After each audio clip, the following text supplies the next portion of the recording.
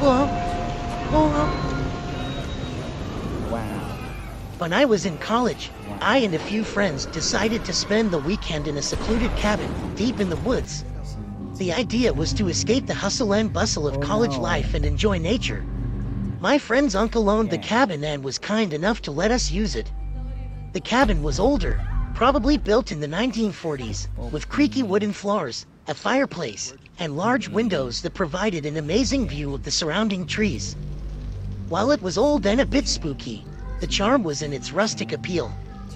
The only downside was the abandoned house just across a small creek.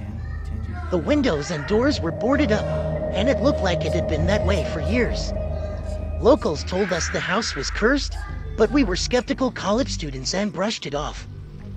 The first night was fun, with us roasting marshmallows and sharing scary stories. As darkness took over, the woods noises became more pronounced: the rustling leaves, the distant hoot of an owl, and the chorus of crickets. While everyone was settling in for the night, I decided to gaze out the window, looking at the beautiful clear sky where stars were shining brightly. But as I was about to head to bed, a flash of light from the direction of the abandoned house caught my eye. I squinted and saw someone with a lantern moving inside the house, shadows dancing on the boarded windows. My initial thought was perhaps someone was living there. But then I remembered the stories. Curiosity got the best of me. I decided to sneak closer and see who was there. The light seemed to be moving through the house, from one room to another. I kept my distance, hidden behind trees. As I peered through a cracked window, my blood ran cold. I saw an elderly woman with gray hair and a white nightgown, holding the lantern, muttering to herself. It was rumored that an old woman had lived there years ago and had disappeared without a trace. Suddenly, the lantern's light dimmed, and she looked directly at the window I was peeking through, her eyes reflecting an eerie blue. Startled, I stumbled backward and ran to our cabin, locking the door behind me.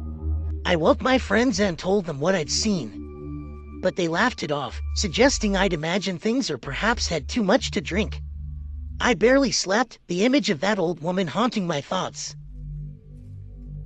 The next morning, we decided to investigate. To our shock, the inside of the house was covered in dust, cobwebs hanging from every corner.